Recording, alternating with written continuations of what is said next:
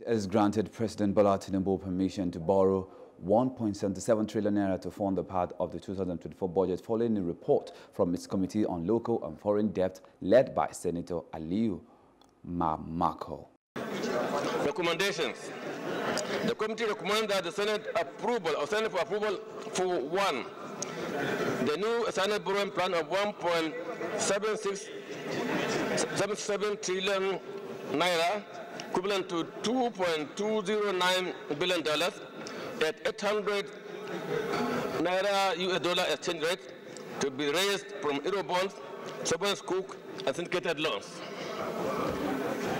Prioritizing of Euro bond issuance up to approved amount. 3. Utilizing funds to exchange rate adjustment of 1,740 naira to US dollar for critical capital projects. 4. Issue promissory notes and bonds to settle federal government liabilities and minimize debt servicing costs. Recommendations.